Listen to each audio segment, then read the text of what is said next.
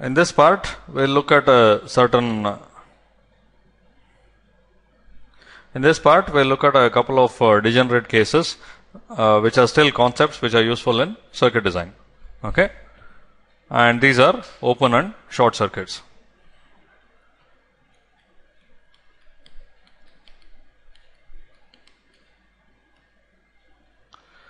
Now, when I say a short circuit, I have to say that it's a short circuit between these two nodes N1 and N2.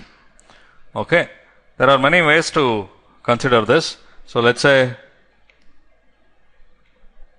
I have a node N1 here and I have a node N2 here, and I say that there is a short circuit between them.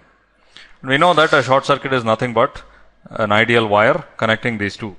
So, there are many ways to deal with this. So, firstly, one thing we can do is not treat these as two separate nodes, but treat them as a single node.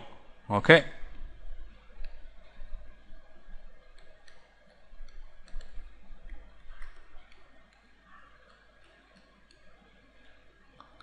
Okay. Now, that's always possible. We don't even consider two separate nodes, but many times, maybe while in the course of analysis, we would have considered two separate nodes and there happens to be a short circuit between them. All these are possible. So, we'll look at the nature of this short circuit. It's quite trivial really, but we'll still look at that. Okay. So, what does a short circuit between N1 and N2 mean? It means that there is zero voltage difference between the two nodes. Okay. Now,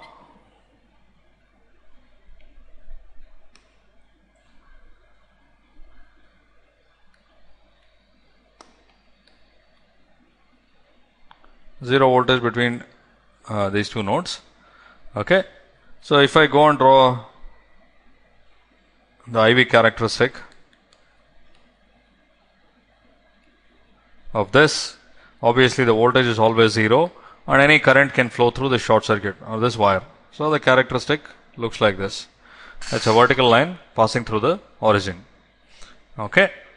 Now, from this it's obvious that this can be represented as a voltage source of value 0, which is also equivalent to a resistance source, a resistance of value 0. Okay. So, these obviously you know that if R is 0, then from V equals IR, V will always be equal to 0. Okay. So, these are all equivalent concepts to having a short circuit between these two nodes. That's why I brought up this thing in the first place. Okay. Now, similarly, you can also think of this as zero inductance between two nodes. Okay. Because we know that V is L times the time derivative of I. This means that for any finite value of the time derivative, the voltage will still be 0. Okay. And finally, I won't go and prove this, but you can reason it out for yourselves that this is also equivalent to having a capacitance which is infinity. Okay. So, if a capacitance is infinity, then the two nodes across which the capacitance is connected will be constrained to have the same value. That is, the two nodes will be at the same voltage. Okay.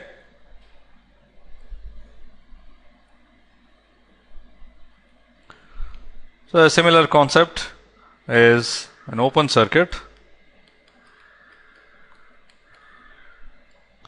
So, open circuit really means that there is no connection between these two nodes. An open circuit means no current flows between these two nodes. In other words,